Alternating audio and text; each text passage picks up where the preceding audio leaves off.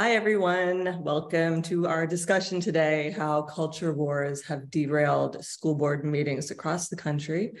I'm Mara Shalop. I'm an editor here at ProPublica and your host today.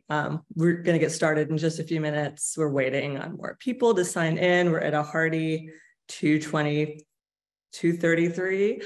But thank you so much for your patience. A few little reminders. Closed captioning of the program is available. You can enable it by clicking on the closed caption option bar that's toward the bottom of your screen. Again, today we'll be discussing disputes that have led to unrest and arrests at school board meetings across the country.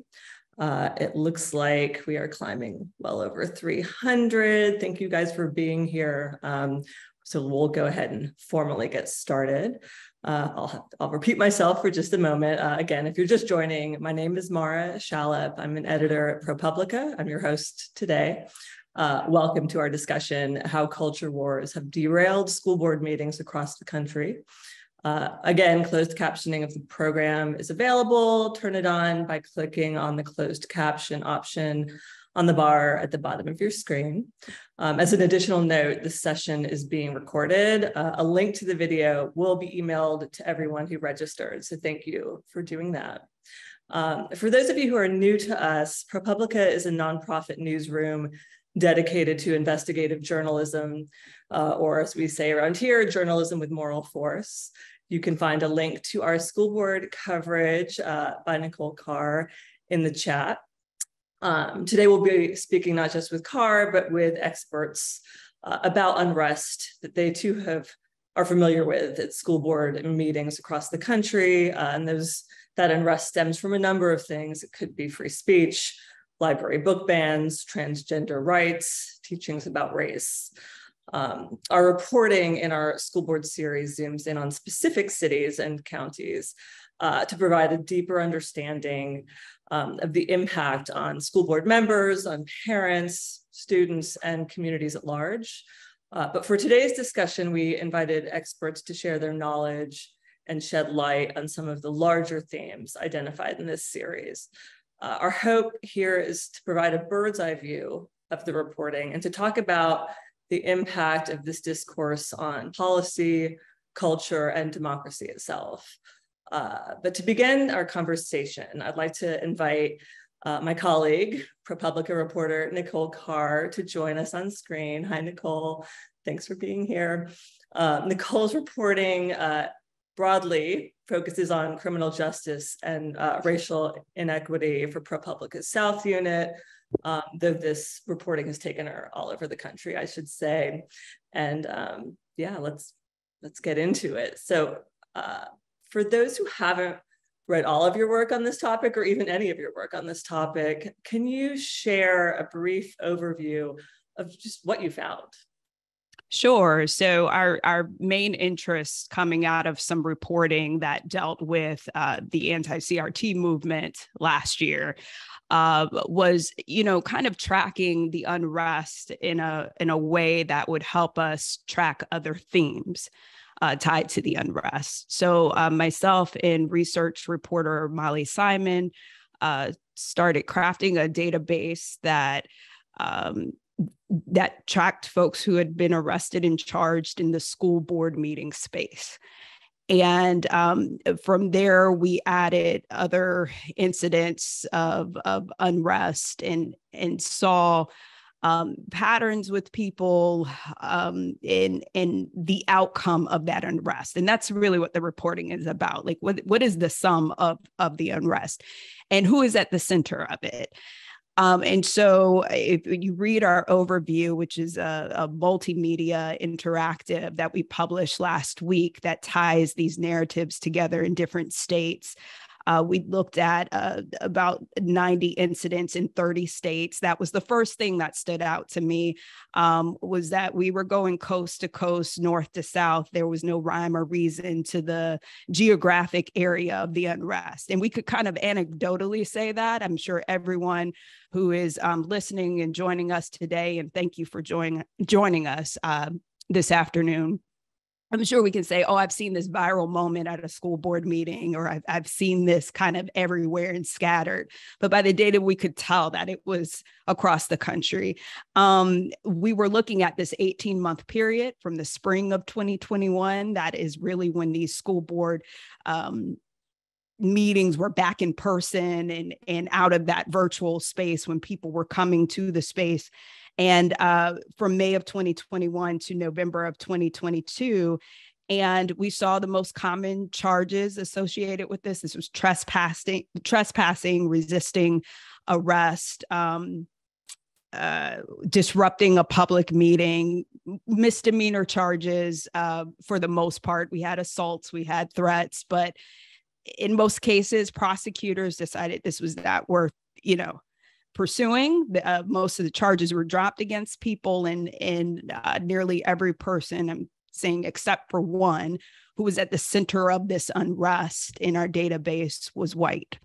And I think it's important to identify all of the components of what we found to understand who is driving the unrest, the complaints, the narrative, and then what is the outcome of that. And so that's where it leads us, and that's where we go with the narratives. Just describe what you mean by unrest a little bit. Like, what meets the threshold of unrest? Because some of us have been to school board meetings, and they can be pretty tame, or they can be somewhat spirited, and people get passionate. But like, what constitutes unrest journalistically that made you that lit you up in terms of this being important? Right. This is a great conversation that we had. You as my editor, and working through this and saying what counts as unrest. And it's not just yelling something or being passionate from a podium. This was taking over meetings. We had an incident in Utah where 11 people had declared they are the new school board. So it's taking over the meeting.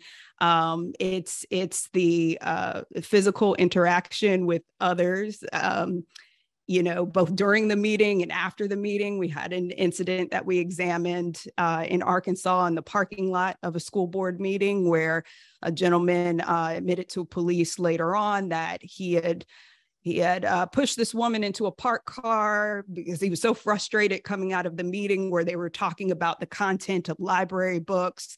I mean, there was quite a threshold for that. It was the chaos, the having to separate people, oftentimes school board members receiving police escorts to their cars after the meeting.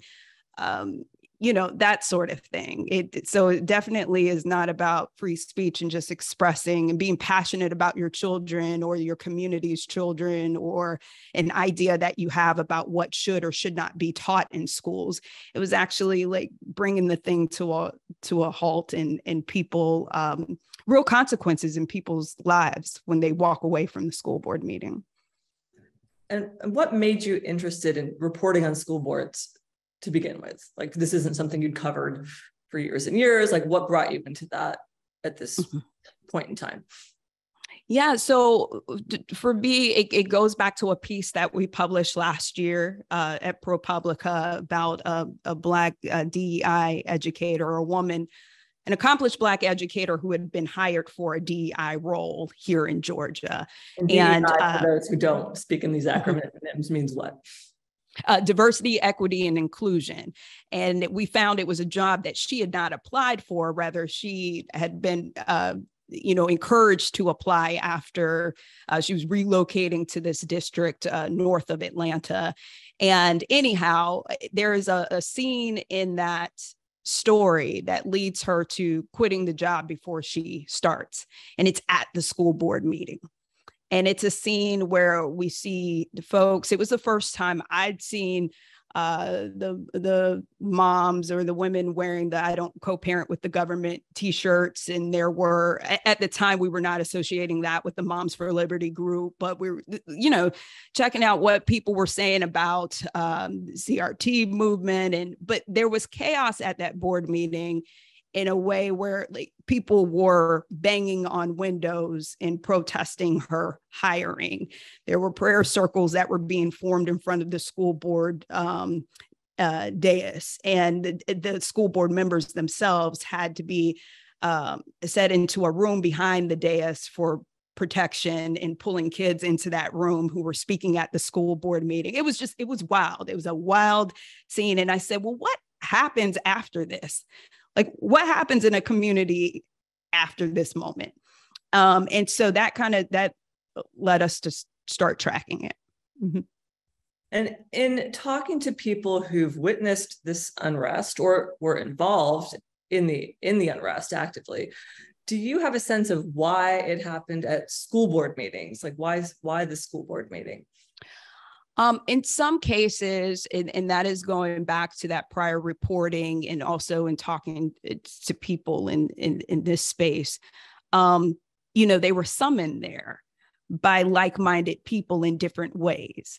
So in the reporting last year, we saw where parents attended almost a training session and said, this is how you engage your school board. And this is how you get national attention. And that first story was like how to get a clip on Tucker Carlson or Fox News, or how to amplify your message from the school board podium. This is what you do. So there's that organizational point, and that was done by conservative nonprofits that we had tracked last year, led us into this reporting. In some cases, it had been, my neighbor told me what they're doing and I decided to show up, or it was in a church space, or it was, so this is really a community pushing folks to the space. And then most of the people in our database were in fact parents. That I know that's a question that people had. We were trying to figure out, well, how many people are actually connected to the district, whether they stayed in the district or not is a different story. But at the time, at the point of unrest, we had found that most of the people did in fact have children in the system. And then you had folks who say, well, hey, I'm a taxpayer, public education. We all have a stake in public education and what happens in this space. And they say, yeah, I'm just showing up. But for the most part, it was parents. It was parent-led, white parent-led unrest. Yeah. I mean, parents can be forgiven for being passionate about their children's education. This is a forum in which people do speak up about the most, the most dear to them thing in the world. So, I mean, I was not surprised that things got sort of heated there, but I was surprised by several things you turned up in your investigation. And I'm curious if you could talk about what surprised you as you were doing this reporting, or what you felt would surprise readers. Oh, I'll go back to our first chapter in this series, which landed in Conway, Arkansas. And we were tracking several different people in that space, a retired teacher who had reported what she believed to be a bullet hole through her living room window after the school board meeting.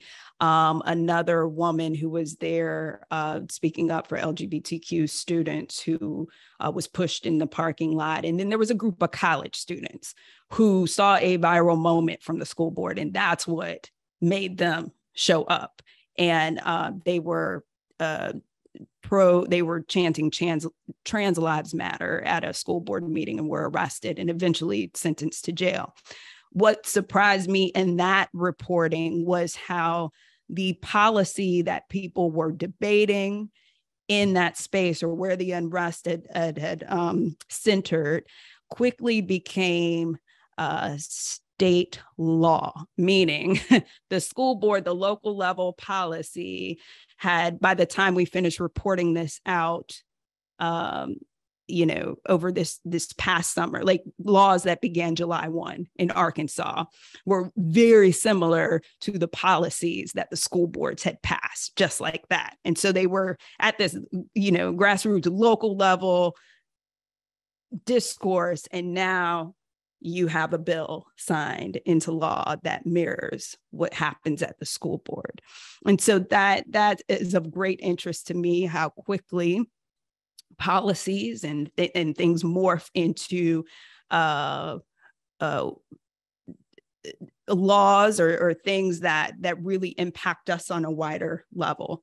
So that was one of the things. And then I guess it shouldn't have surprised me, but I thought we might see a concentration of the unrest in certain parts of the country, and that was not the case.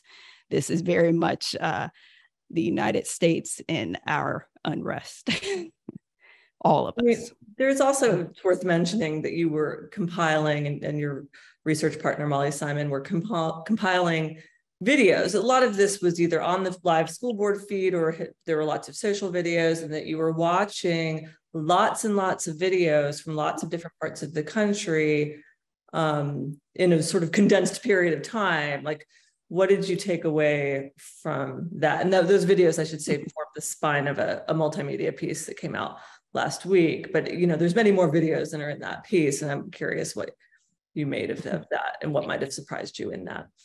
That the districts themselves, the school board members themselves, were not ready for what landed in that space, either by policy. And I've talked to one of our panelists who you will hear from in a few minutes about the 1A argument, the free speech argument, and like how far you would have the school board members trying to shut a conversation down or shut the comments down is something that, you know, out of control in the space. And we've seen even a federal lawsuit here in Georgia in one district that we've reported on, where the federal judge says, you know, they have a point when it comes to free speech. You can't stop them from doing this, or that at the podium, from saying these things. But those things were like a climactic moment in the larger unrest. And so the school board itself didn't know how to handle it from a policy standpoint. Like, how do we keep control of this, but hear from people and not violate, you know, free speech? Because some of the incidents, it's easier to say, oh, what should be done? Like, oh, okay, you have folks who are, or someone who's eventually charged with assault. Like, you can't go into the school board meeting and put your hands on people. Like, that's a cut and dry thing. But how do I control this kind of fur that's building at the podium that leads to this other unrest without violating this person's rights, and keeping control of the meeting and serving the larger public and the people who are at home and who are in this space? Like, how do we handle this in a policy way? And another one of our panelists will talk about this as well, as she studies this space. And it's really, you know, finally just a democracy space. So that's why I said, you mentioned earlier, I didn't necessarily, I'm not an ed beat reporter or whatever, but I've always considered this reporting a democracy space. And so we should all, we're all stakeholders, and we should care what is happening here. Well, I'm excited to hear from the panelists who've been increasingly referencing Nicole. Let's bring them on. So I'd now like to introduce these experts and invite them to join us on screen. I'm going to run through their bios so y'all will be familiar with their work. Deborah Caldwell-Stone is director of the American Library Association's Office for Intellectual Freedom and executive director of the Freedom to Read Foundation. An attorney by training, she is a former appellate litigator who works closely with librarians, library trustees, and educators on a wide range of intellectual freedom and privacy issues in libraries, including book censorship. Thanks for being here, Deborah. Thanks for having us. It's a pleasure. Kevin Goldberg is the First Amendment specialist at the Freedom Forum, where he works to educate the public about the substance and importance of the First Amendment. Prior to joining the Freedom Forum, he served as vice president legal for the Digital Media Association and was a partner in 2 law firms where he focused on First Amendment, FOIA, for those who don't know, that's Freedom of Information Act requests, and intellectual property issues. Hi, Kevin. Hello, thanks for having me. Pleasure. Carrie Sampson. Hi, Carrie is an associate professor in the Division of Educational Leadership and Innovation at Arizona State University. Her scholarship explores how educational leadership and policymaking at the K through 12 level influence, equity, and social justice for minority communities. Dr. Sampson's research is centered at the school district level and has an emphasis on governance, particularly the role of school boards, community advocacy, decentralization, and school choice policies. So what a stellar group of people. I'm so excited for you guys to be here. Thank you. I'm going to start with one question, but Nicole's going to do most of the questioning. But my first question is that Nicole has just described her perspective as a journalist when it comes to unrest at school board meetings. I'd like to know what has stood out to each of you in terms of this unrest that she has identified, but I'm sure you have too, over the past 2 years. And then what has it meant for your work? So I'm just gonna start with Deborah and then Deborah pick on the next person. I guess what struck me most about what's been happening at school board meetings is the vitriol that's been directed at librarians and educators who are simply there to teach, to serve the students and the families in that school district. We get reports almost daily now from librarians who are being attacked, who for simply providing books to students that a group doesn't agree with. And it's changed our work. We've had to add staff. We provide support to school librarians and now public librarians as well. And we are dealing daily with providing support to librarians who are dealing with demands to censor books, as well as the personal attacks that go with those demands to remove books. Kevin, you want to jump in? Sure, I think I would also agree that the vitriol is something new. There was, and I would say I'll build on that a little bit. To me, and I'm an active watcher of public meetings, you know, and have been for years, both from, as you mentioned, the FOIA side. A corollary to FOIA is open meetings, but also First Amendment. I would say the coordinated vitriol. So before it was very discreet. You had one parent with one issue, and if anything, that parent was very much in the minority viewpoint, and maybe you'd have other parents that were sort of like, oh, just sit down, you know. We've heard from this, we've heard this from you so many times. And now it's the groundswell of people just with the same message that, as Deborah said, really puts the career, and I would go so far as to say career experts on the defendants. I mean, I'm saying on the defense. Mm-hmm.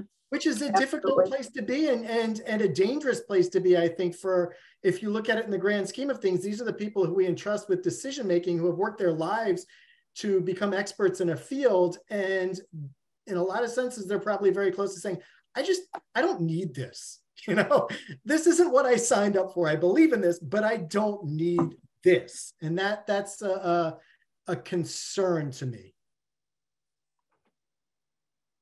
Carrie?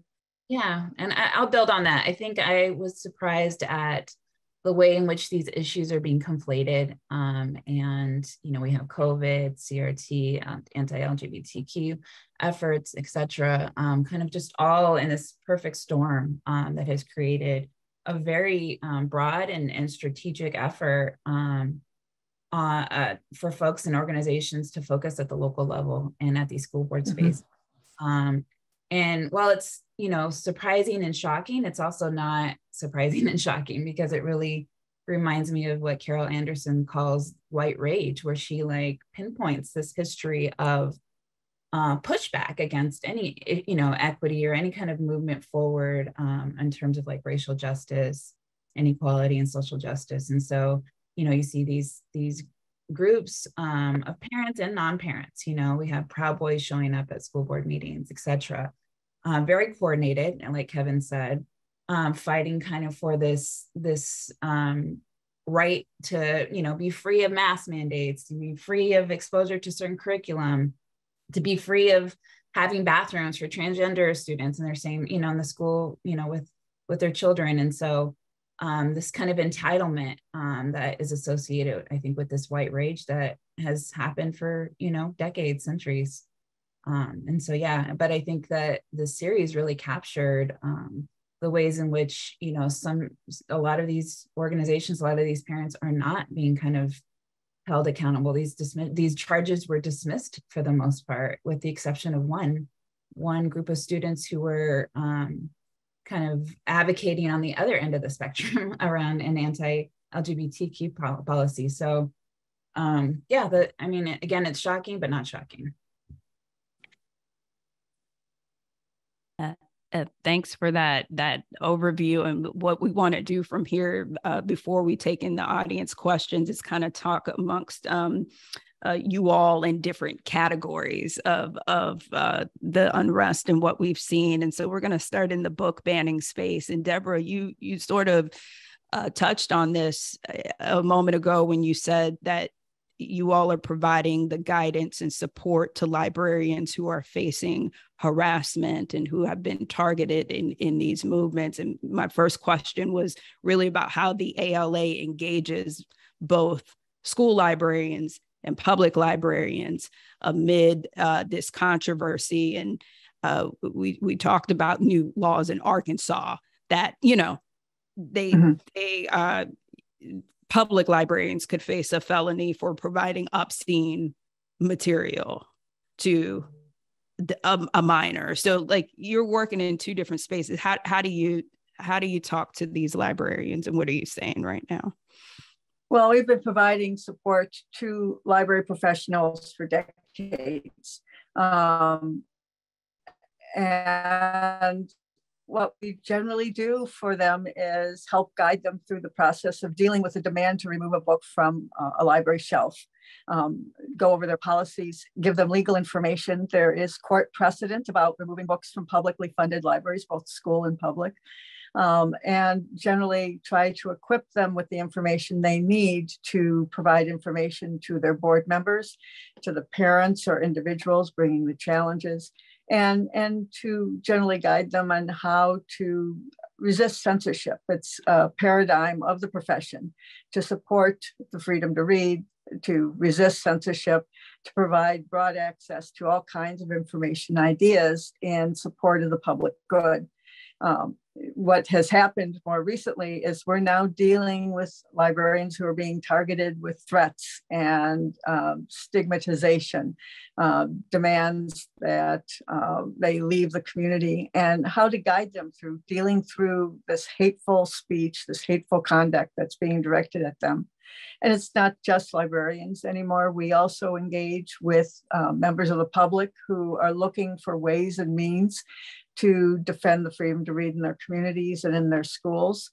We also work with library and school board trustees who themselves are finding themselves under attack and are looking for strategies to deal with this. And so we provide policy information, legal information, sometimes just a shoulder and an ear to listen when it becomes too stressful for them.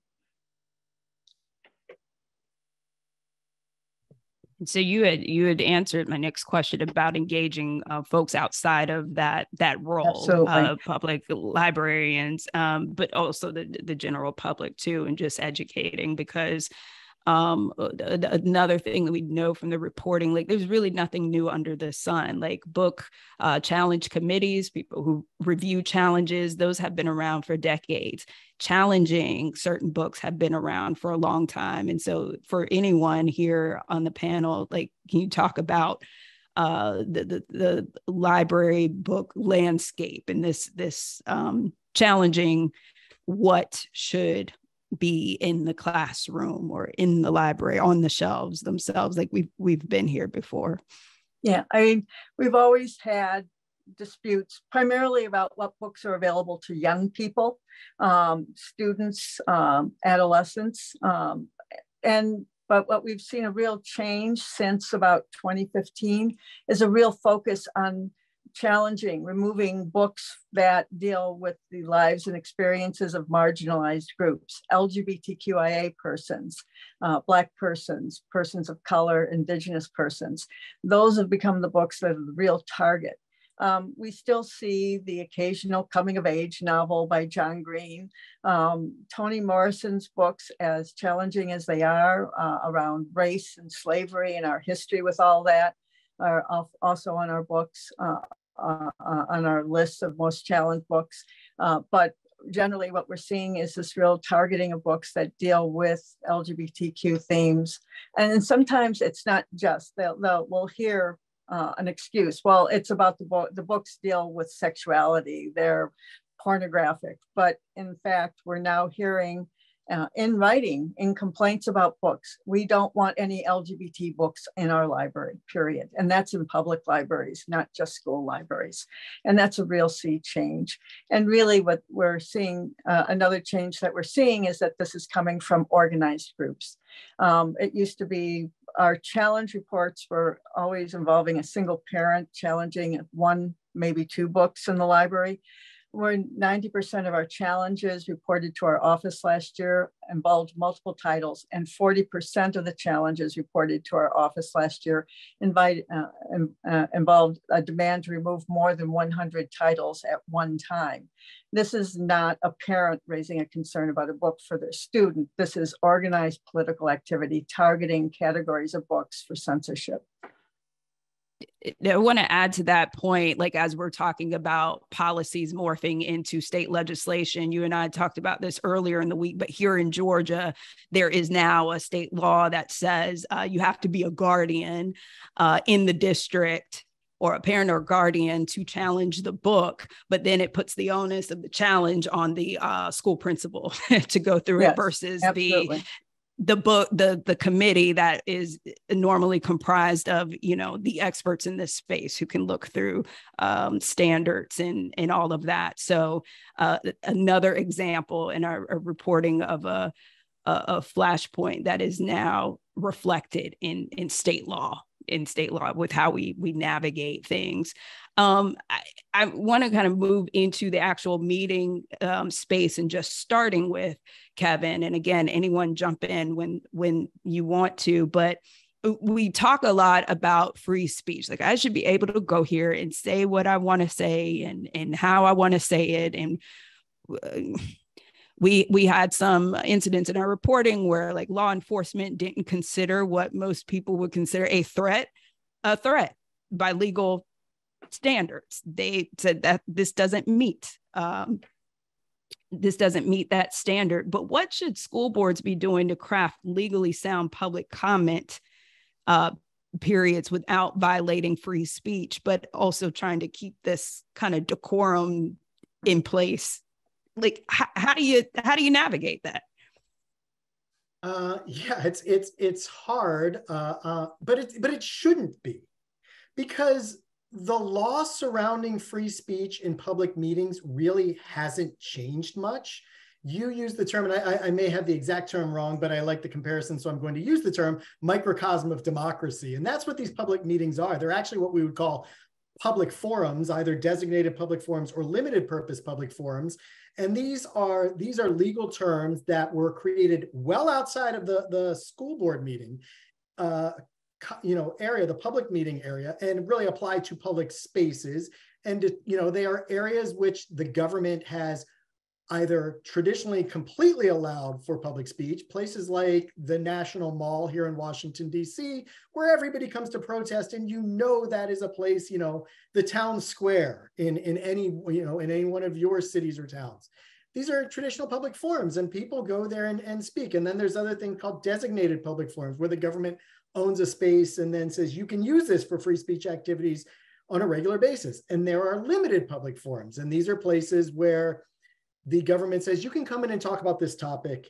And they each have different rules applied to them. And when you then layer those concepts into a public meeting, then you just sort of apply those rules in a public meeting space. So it's not hard, or shouldn't be hard, to understand.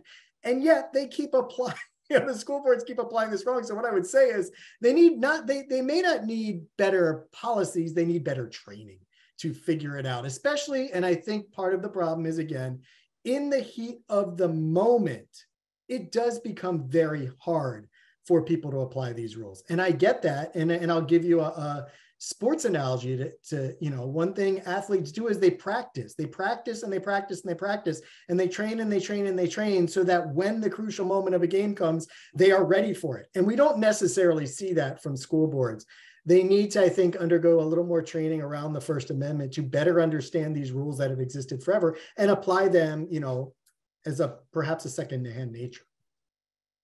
So what are the boundaries? And I think someone has already Yeah. dropped this into our chat. Like what is that line between I can say what I want and I can make you feel like someone said in a post to a school board president we reported on, encouraging you to sleep with one eye open. Like what's the boundary?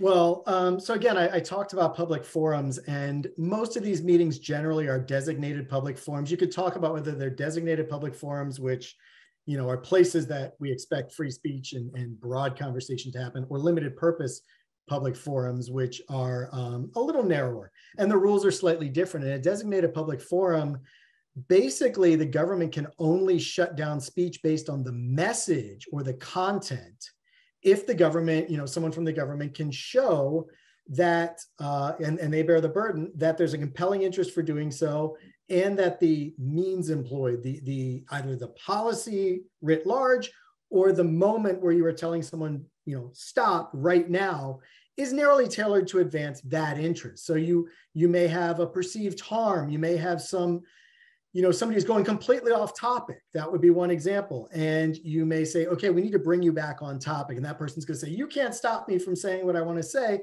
Well, the school board probably could, in that instance, politely redirect the person or say your time is up. What they couldn't do is say, you can't, we're going to redirect this person who's gone off topic into this area, but not redirect someone who goes off topic into this area, because you have to always be viewpoint neutral in that. And that's really what happens even in a limited purpose public forum situation, where you have to be viewpoint neutral. Now let's apply that to the situation you've talked about with threats, threatening speech. There's a broad protection for freedom of speech. There are some categories of speech that are exempt from the First Amendment, and you've hit on one, a true threat. A case that was actually just decided by the Supreme Court this past year talked about true threats and sort of redefined what true threats are. But generally speaking, they are statements made that are intended to make another person feel, the subject of the recipient of that statement, feel as though they are in some form of direct or perhaps even imminent harm. Another would be the incitement to imminent lawless violence is another one. And fighting words is a third that comes into play in these kind of public meeting spaces. Defamation might be another, but really, and obscenity, I suppose. But really, we're talking in the context of your question about people who are saying things that are really trying to provoke some kind of violent response, either from the other people on their side or from the person they're speaking to, which would be fighting words, or to make that person cower down in fear. And those are completely exempt from the First Amendment. You don't even have to apply that strict scrutiny framework I just talked about. If somebody were to issue something that narrowly qualifies as a true threat, yes, they could be punished for that, criminally punished even. Yeah, Gary, you and I had talked about this because you reviewed some of these videos in our reporting as well. And you were saying, school boards have to figure out this policy that allows for people who want to speak, to get their point across, but also try to figure out how to control the space in a way that allows for productive discourse, so you can get on to the next, so you can hear all of these things. So can you speak to that from a policy standpoint and just from what the school boards themselves have to do to accomplish this?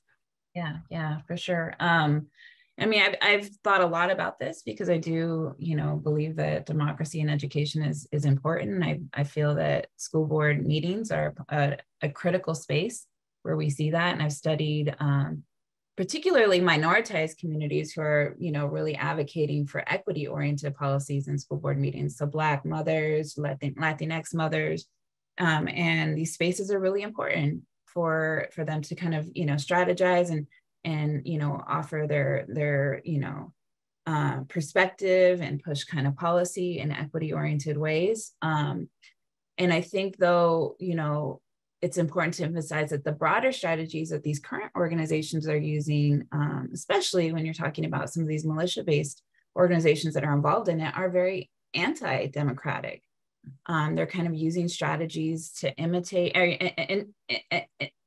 intimidate, threaten, coerce school board members into changing policies and practices that can really kind of harm children and families. And so I think, as Kevin's talking about the distinguishment between what's free speech and what is violent, I think that's important to for school board members to understand and have, again, what you said about having training. And I think it's also important to remember that most of these school board members are volunteers. I mean, they're not getting compensated for their time.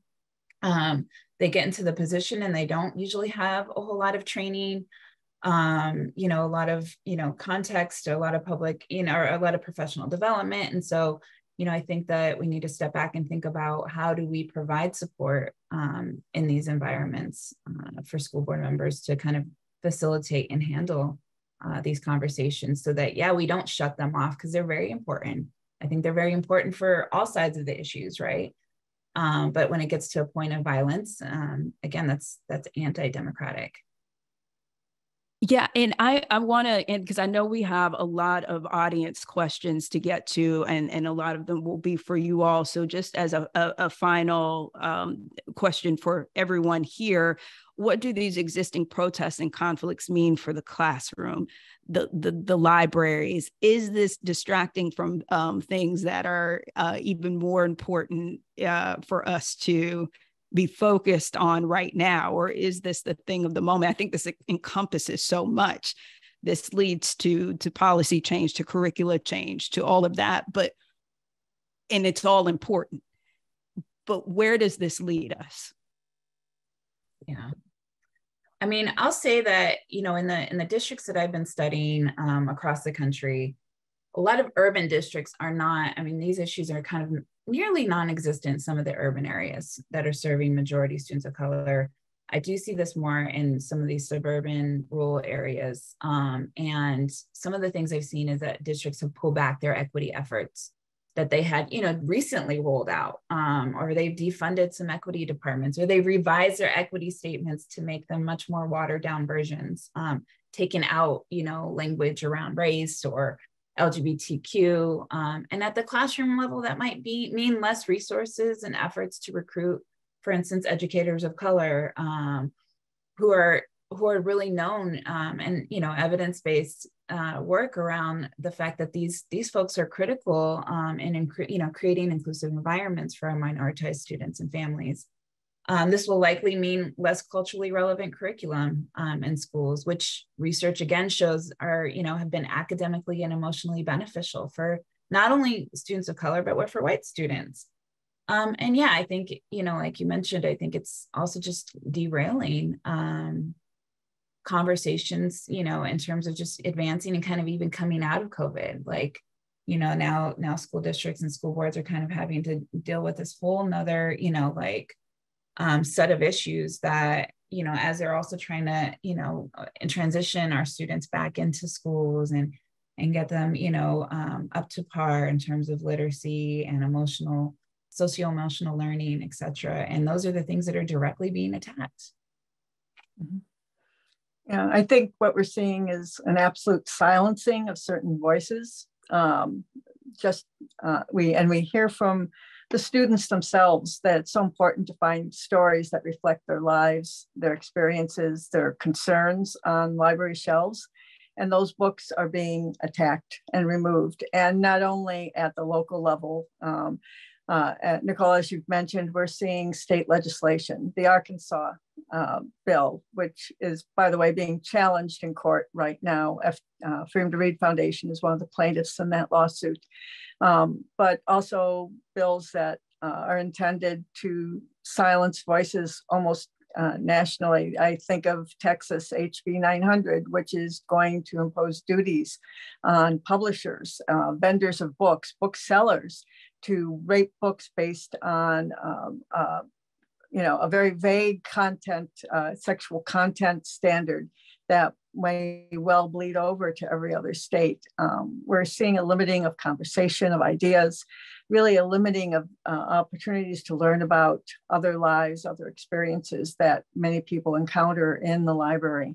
And it's a true loss. And I think it goes even further than that. I think it's an actual attack on the public good, public education. the foundation, the roots of our democracy, by silencing voices, limiting ideas, engaging in a kind of indoctrination. So I'm going to provide a slightly contrarian, hopefully positive note. I am not a fan of book banning. I am a book lover, always have been actually, and really believe that the availability of a wide variety of viewpoints, of diverse viewpoints, is not only essential for the learning process, but the fundamental underpinning of the First Amendment. I mean, if the First Amendment provides for anything, it is freedom, and it's our freedom to become who we want to be by, making your own decisions, testing ourselves constantly. That said, there is one positive out of this, which is that people are finally engaging in petition and getting involved. And we at the Freedom Forum have studied American knowledge of the First Amendment and attitudes toward the First Amendment. Slight plug, we put out a survey on this just this week. Our annual survey is called Where American Stands. And one of the things we asked was, people are questioning how and what students are taught about race, sex, and gender in public schools. What level of input should each of the following groups have on what is taught in public schools? And the number one answer was that in terms of who should have significant impact, parents of school students, school teachers, and school students ranked top 3 in that order. At the bottom were federal education administrators, state legislatures, state governors. So this proves that people want the decisions to be made by, based on input from people that are actually in the community and don't want them politicized. And so we're seeing that in practice now. I think that's a really good thing. I think the problem, though, is we're seeing people engage in the right to petition. The problem is the people who are the strongest petitioners don't fully understand that the right to petition does not mean you always get your way. It just means you get to petition the government for the right, to redress your grievances. And that's where it stops, especially when other people are petitioning too. And we create this marketplace of ideas where people get their say, but they don't get their win all the time. And, so I'm all for getting people active in the local community. I agree, though, with Carrie and Deborah that the net result has been that those with the loudest voices are winning constantly, even if it's perhaps not the right answer, legally or fundamentally for our society. And I do just want to tag on to Kevin's comments that we've always supported the right to petition. It's part of the First Amendment. Libraries have had reconsideration policies for books for decades as part of their policies for dealing with concerns. But it's now been weaponized in a way that's targeting particular ideas, particular groups. And we're all struggling to address that, especially when we have legislation that is actually accelerating the removal of books from libraries rather than supporting their retention.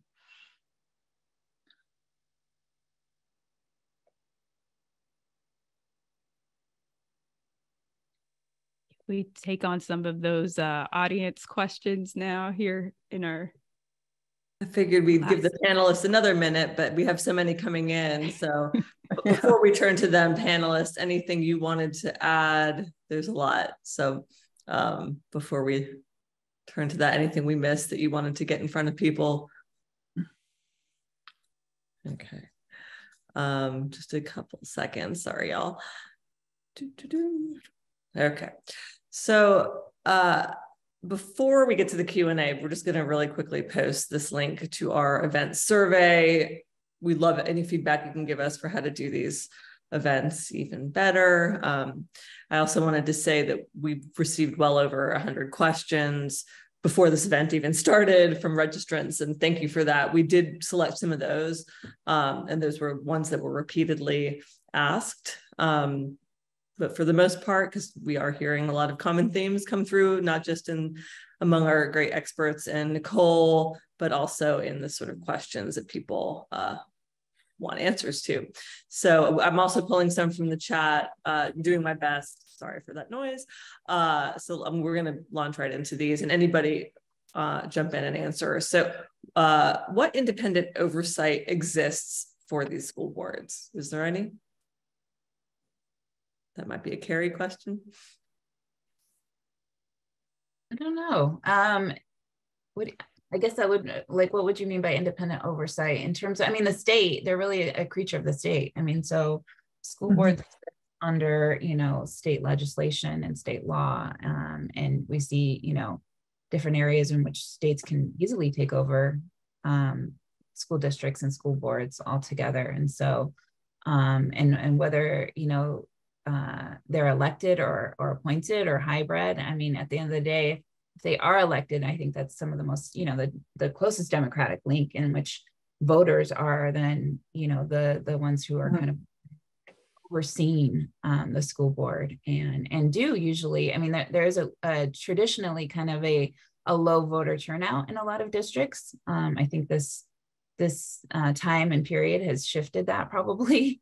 And then you also have, you know, these instances of recalls, which, you know, again, in the last, you know, 18 months, you know, 24 months, we've seen a huge increase in recall efforts, more than, you know, at any point in time, probably. And so, you know, that is also part of, I guess, this idea of oversight within the state law. I would tag on to that and remind everyone that publicly funded entities do have responsibilities to comply with the Constitution and the Bill of Rights. There are guardrails imposed by the First and 14th Amendments, for example, not to engage in discrimination, not to engage in viewpoint discrimination or content discrimination.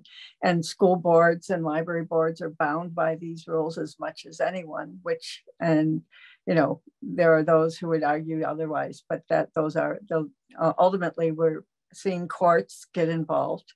We're even seeing the Department of Education get involved. Their Office of Civil Rights, U.S. Department of Education, is receiving complaints that the removal of books dealing with race, gender identity, or sexual orientation are creating a hostile educational environment. And they're beginning to investigate and act on those complaints. There was a recent settlement in Georgia, Nicole, if you recall, on those grounds that the school board had, and their handling of the book challenges had created a hostile educational environment for the students in that school. Yeah, the lawyer in me was going to, and specifically the First Amendment lawyer in me was going to remind everyone again of the right to petition, which includes filing lawsuits in the courts, and yeah. that is a very big check quite often on behavior, perhaps not to the satisfaction of everyone, that it's not going far enough, but that is, as Deborah said, the usual way. One of these boards oversteps the line, and they, you know, they're set back. Another one would be, of course, not just that you go to the judicial branch, but the legislative branch as well. We've seen Illinois and some other states, or Illinois in particular stands out to me as a state in which the legislature has, I guess, passed an anti-book ban law, right? And maybe I can, you know, Deborah could flesh that out a little more as to where that's happening. And that's a legislative response to some of these actions. Yeah, and, you know, it's a response to the fact that the courts move slowly. You know, we're looking at these lawsuits, but it could be months, years before we get an answer on the questions involved. And I think that the Illinois legislation is reflective of that. They wanted to address censorship in school libraries, and now, or actually it's public libraries, I have to be accurate there. But what the law requires is the library has to adhere to the Library Bill of Rights, which is really a statement of best practices and ethical standards for library service that abjures censorship and promotes wide access to ideas. That's been part of our policies here at ALA for decades. And they have to adopt that as part of the policy in order to get state funding. So it's less of a penalty for banning books than a requirement that they adhere to constitutional standards and curating their book collections. There are other states that are considering similar bills. New Jersey is the primary one that I'm aware of right now, but we're seeing proposals come on other states as well. And we'll see what crops up in the next legislative session in 2024. I realized that the person who submitted this question did not mean this, but in some way, the ultimate independent to oversight are the voters, right, who vote them into office. Yeah. I'm curious how these school board disputes are affecting school board elections. What are we seeing happen? Is there any oversight there? Well, I will tell you that we are aware of groups on both sides of the question targeting local elections in order to control, the school boards. We're seeing this primarily from the conservative side of things. There's an organization called ivoter.org, which explicitly organized candidates with a conservative Christian viewpoint to get on school boards and library boards, other local entities, to infuse that viewpoint into policymaking in those communities. We've even responded in our own way. ALA now has an initiative called Unite Against Book Bans, which is intended to provide tools to individuals in communities that want to prevent censorship in their schools and in their public libraries, to organize themselves, to speak out at board meetings, to provide questions to candidates to understand who they're voting for and what they stand for. We don't endorse candidates, of course, we can't do that, but we can provide tools to voters to know who they're voting for, and so they can make a decision in line with their views. Yeah, over the past 2 years, we've reported a lot on the slates of candidates, and this is on the conservative side. And we've talked about endorsements. You'll see in several pieces the endorsement of the 1776 super PAC, or what. So you're seeing that organization in the elections, and people running as a single ticket. That's not possible, but running together. All of the campaign events are for a slate, and they're with the same ideas, and they're going after these seats in that way. And someone had asked earlier, do you think these nonpartisan boards just all of a sudden became political? Public education is inherently political, but the organization and the way that people declare their politics or their ideology has certainly changed. Yeah, and we've actually seen public library board elections where they're nominally nonpartisan. And we've actually seen candidates hide their political affiliation in order to gain a seat. And then when they get on the board, they turn out to have a very conservative pro-censorship agenda. That's happened in a number of communities, particularly in the rural West. We talk a little bit about de-escalation methods that can or should be used at school board meetings, and who's responsible for offering sort of effective conflict resolution training to the boards. We've flicked at this a little bit in the conversation earlier, but do we know anybody who's doing this right? What is y'all's sense of that?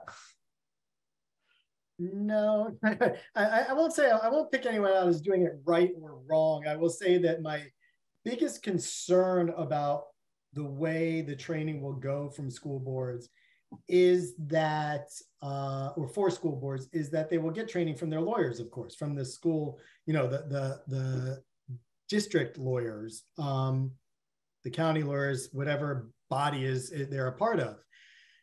And there's a certain self-interest to that, which is don't get yourselves in trouble.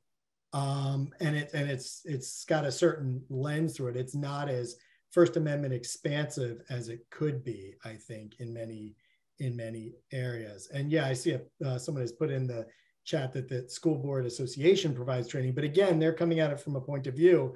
I would hope that they would allow outside, First Amendment experts to kind of weigh in and help out on that, which is sometimes what has happened in other areas. I know, that you may have a First Amendment fight, and part of the settlement is you will get training from an independent expert on this topic, which would be, that's a bit of an extreme, but that's also something that happens and maybe should happen more voluntarily, perhaps.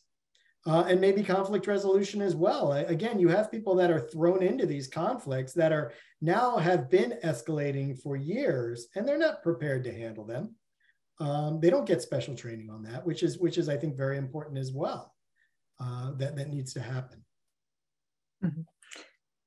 Many state libraries and state library associations provide training to library trustees in particular, and we probably need to amplify those efforts and to provide trustees with the information, the background, the information, the training they need to handle their duties and observe the fiduciary duty to serve the community as well. But I think we're learning all this in a foxhole kind of thing. So But we can certainly try to move forward for a future where it's handled in a better manner.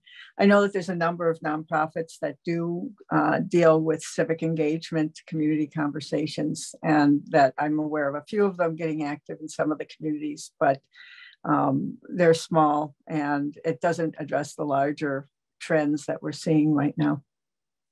Yeah.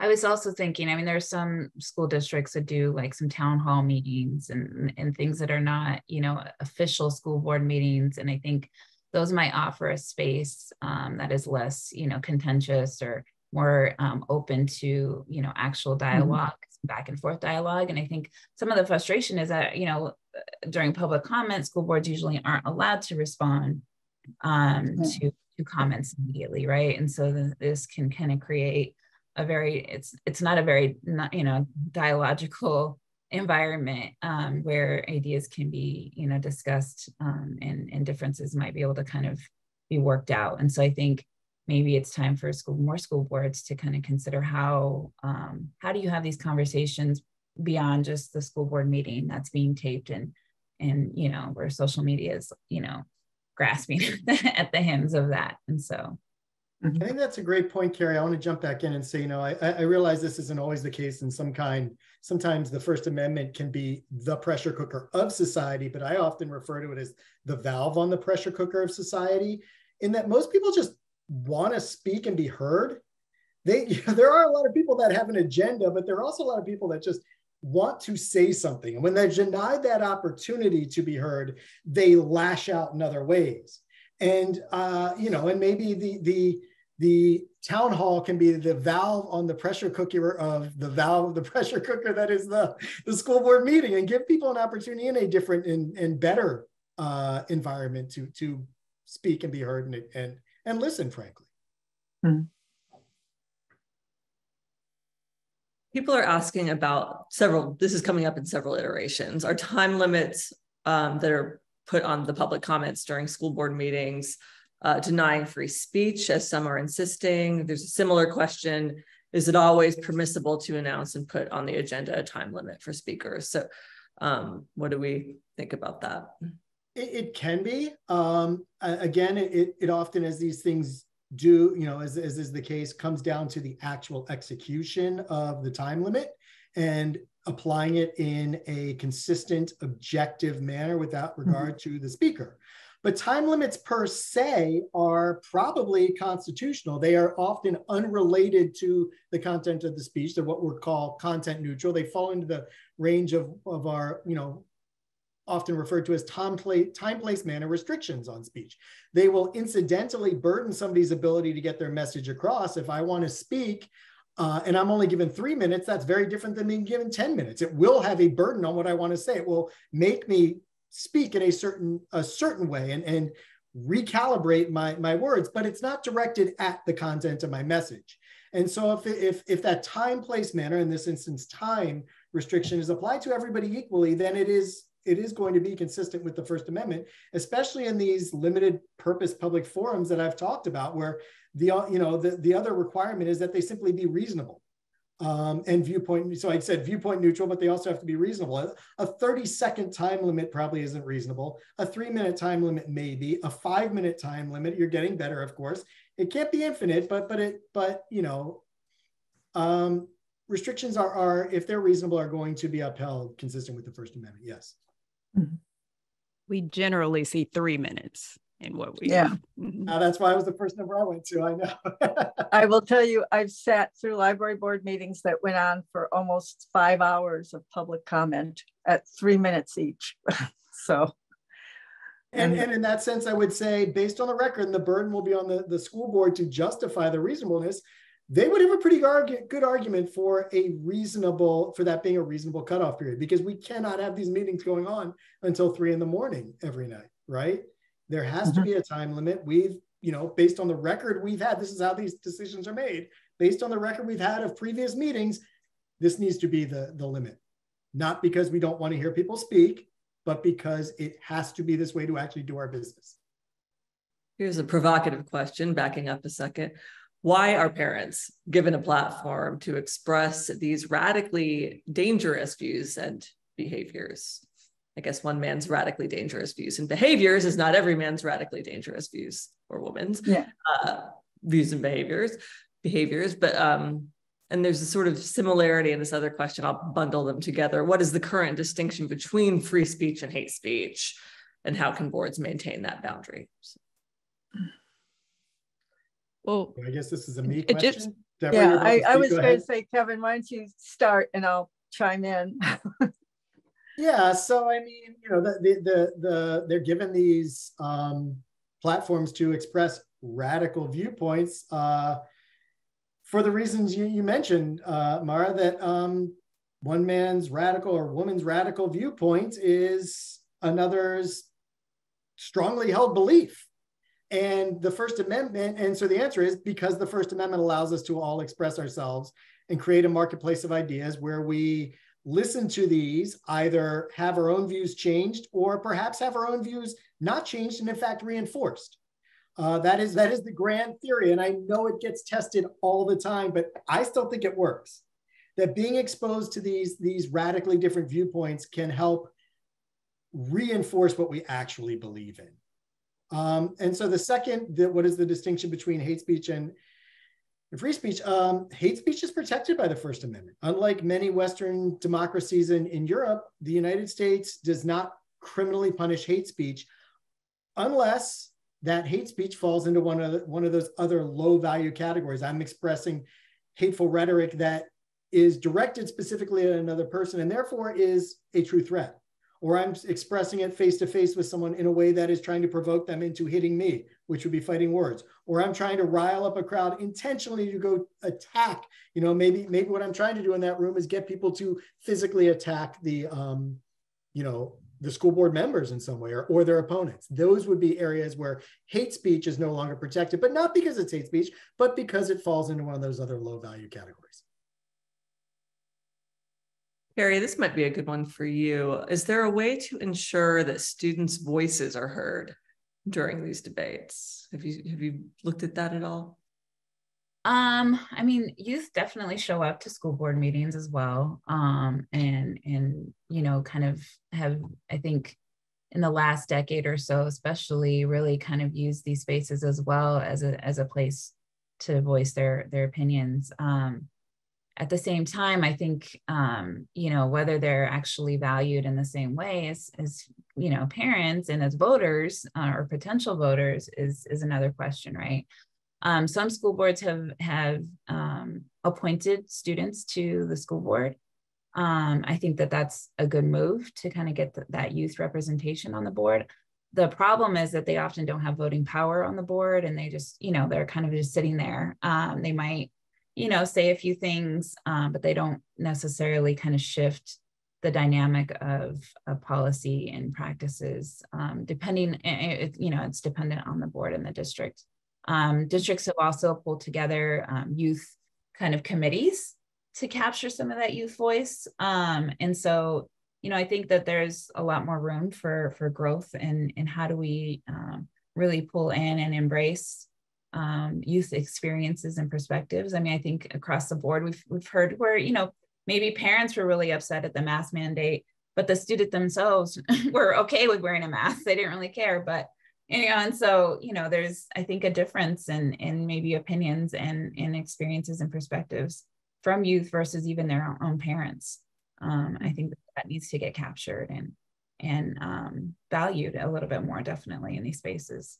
Yeah, and there are organizations that are trying to empower youth voices.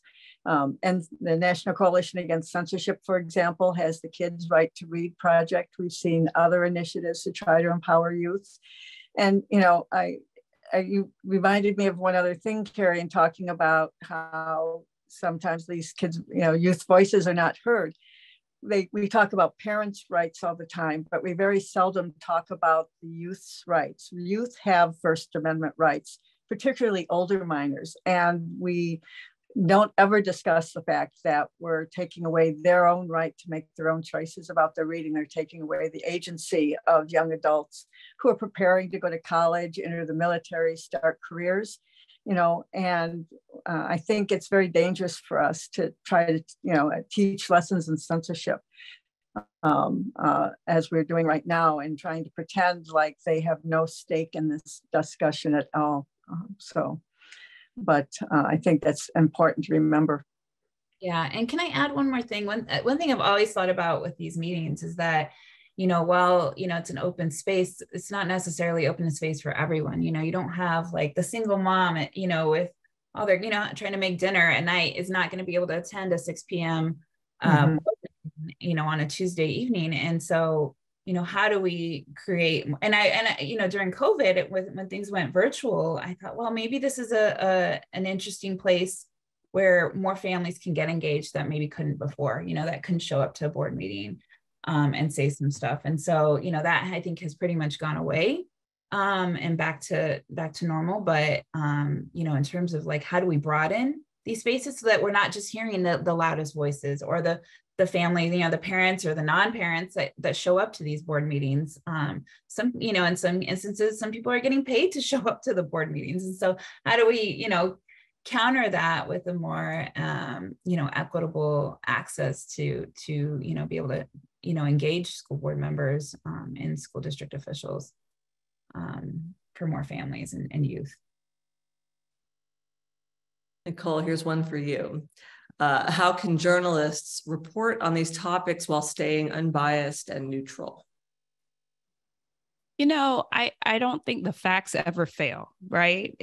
So we don't go through these stories and say, we're going to just be fast and loose with what happened. By the time you finish reading, walk away with what you walk away with. That's it. It's the truth does not have to be comfortable, and it's not. In a way to approach the beat, what I've found, and Mara, you and I were talking about this yesterday, like I felt most comfortable when I was able to physically land in a space and talk to people and kind of navigate, which of course we do as local reporters, we're able to do that. But you should really understand, because one of the first questions was, how do people show up to the meetings? Like, your reporting doesn't start with showing up to the meeting. It's like, what happened before the meeting and what drew people here? And how have people been involved or engaged in the space prior to what I am seeing in these couple of hours? And that leads you to broader reporting and a better understanding of the issue at hand, and again, who's driving narratives and how and what, in that reporting last year when we had a recording of a clubhouse meeting that was doing a parental rights training kind of session, would not know that and I not engage with someone through a FOIA request, and then that person said, hey, people met about this before this thing that you see in this viral moment. And like, how would I have known that? I'm not in the room. I'm not, but it takes engaging people a little differently to understand those things. And the facts will not fail you. What people think about the facts when they walk away from your work is on them. And that's why we put it out there in the public sphere the way we do. But you should not worry about what people take away from it. You are the record of the time. And that's what we do. This question has come up a few times. We've referenced it a little bit, but I don't think we've answered this particular version of it. Do school boards simply have to listen, or can school board members provide fact-based responses in the days that follow public comments that hinge on conspiracy theories or misinformation?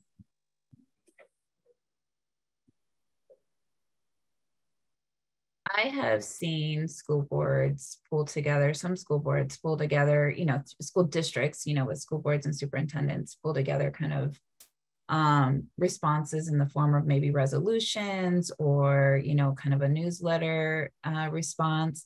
I've also seen some interesting, not very often, but like the ways in which school boards and superintendents use the media as well as a way to like respond to some of these issues. One of the studies I'm doing is an analysis of media and social media. And in a lot of cases, I've been frustrated with, the bias in some of the media and social media and the way that it politicizes these issues. But I also have seen, like a superintendent was like, okay, I got, he was getting pushed out of the district by several parent organizations. But he also, had a heavy support by other organizations. And so he counted the number of emails he got. He said, I got 200 and something emails. 75% of them were in support of me staying in this district. And he said this to a media outlet. And he's like, this proves to me that I am wanted here. Like, here's why I made the, decision I made that these parents didn't like. And he was able to kind of use that venue as a space to push back. And he's still there in the district.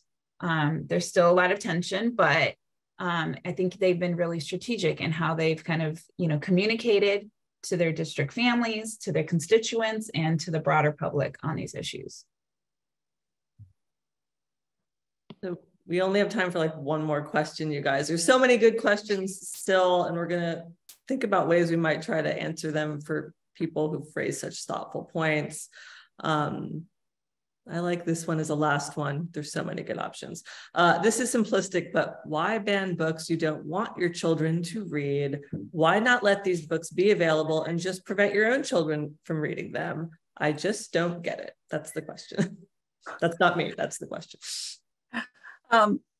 It's what we agree with. We absolutely support the right of every parent to guide their students' reading.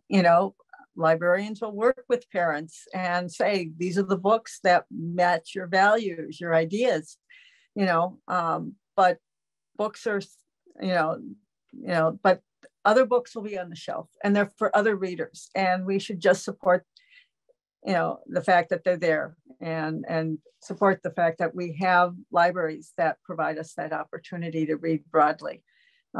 And things. We should, Kevin, you talked about safety valves, giving parents the right to guide their children reading, but not to dictate other children's reading is really the solution here.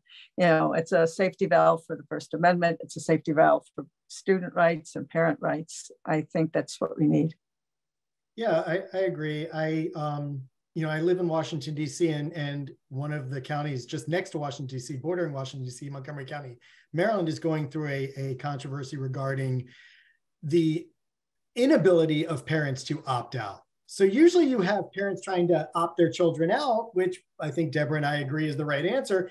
And in this instance, the question is whether parents who fundamentally disagree with an inclusive curriculum and including, and book choices are being prevented from opting their children out. And I don't think that should be the answer either. If a parent wants to opt their child out and it doesn't affect other children in the class, then that seems to me to be an appropriate answer, consistent with the First Amendment. You are making your choices, you are speaking your minds, and you are not preventing others from living their First Amendment truth. Mm-hmm. Well, you guys, that's the time we have. It has been a pleasure being here with all of you. Thank you to the panelists for your time and expertise. Thank you to our audience for being here with us and for your extremely thoughtful questions. This event has been recorded, so you'll receive an email with the full video of the event, and we will post the recording on ProPublica's YouTube channel. So if you want to share it with friends or want to revisit portions of this, please do check it out. There's also, we wanted to see if you guys have a moment to fill out our event survey. It's linked in the chat box. Again, we like to try to hear from you guys as to what we can do better. And I just would encourage y'all to stay up to date on upcoming programs and discussions. Our event page is www.propublica.org/events. We'll drop that link in the chat as well. But from all of us at ProPublica, thank you for joining us. Have a great rest of your day, and we'll see you next time.